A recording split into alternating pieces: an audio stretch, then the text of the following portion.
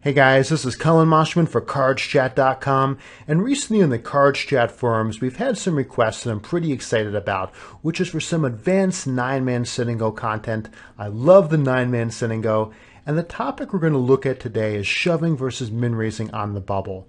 And the examples will come from single table tournaments, because that's where this concept shines the most. But you can actually apply it pretty well to the bubble of multi-table sit-n-gos, of MTTs, or any spot where there's going to be pay jumps or a lot of risk aversion. So let's begin with the motivation behind this idea, which is ICM.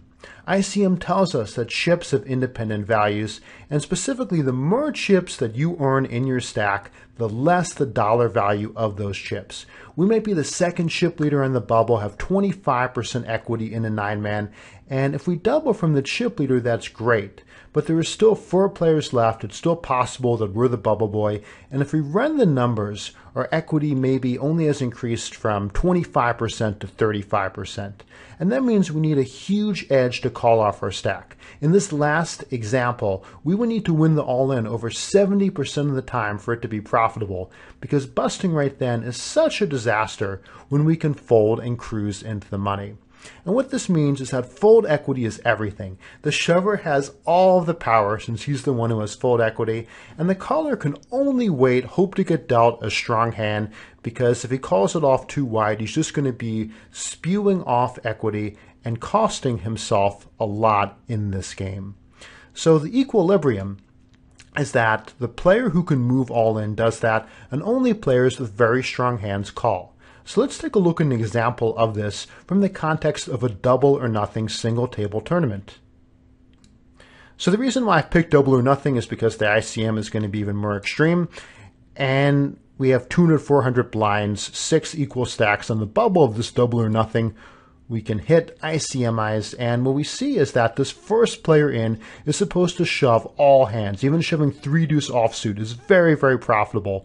And I know this isn't pretty small font, but basically people can call him with a calling range of just aces for the next player over, and at widest queens plus. Nothing else is good enough to call off, and that is a tremendous gap between shoving and calling ranges. So the question we want to ask ourselves is, how can we take advantage of this fact? How can we make this work for us?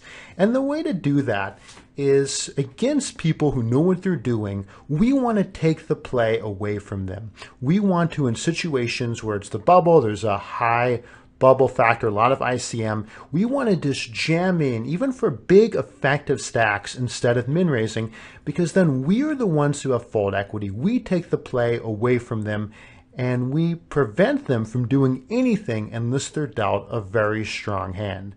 So I want to take a look at an example of this, but first there's one important caveat, which is that you don't always want to do this. And against big stacks, unless you can cripple them if you jam into them and they lose, you just want to play tighter against them, because we can threaten them. What we want is to threaten mid stacks, people that if they call or all in and lose, they'll be crippled. And the other thing is that against weak recreational players, you normally just want to play your standard small ball game, come in with a lot of min raising, open limping in the small blind, because they're less likely to exploit that. So with that said, let's take a look at an example of min-raising versus shoving in the 9-man sit-n-go. So here we have up a normal 50-30-20 payout structure, 9-man sit-n-go. We're in the small blind, we're the chip leader, and the big blind has a stack of 3,200 chips, so 20 big blinds. And typically at 20 big blinds in the small blind, we want to be doing little or no open shoving. It's too deep. We don't have a good risk-reward ratio. But here, that's exactly the play that we want to be making, because of the fact that the button only has a 5 blind stack. So the big blind is supposed to call extremely tight if we shove.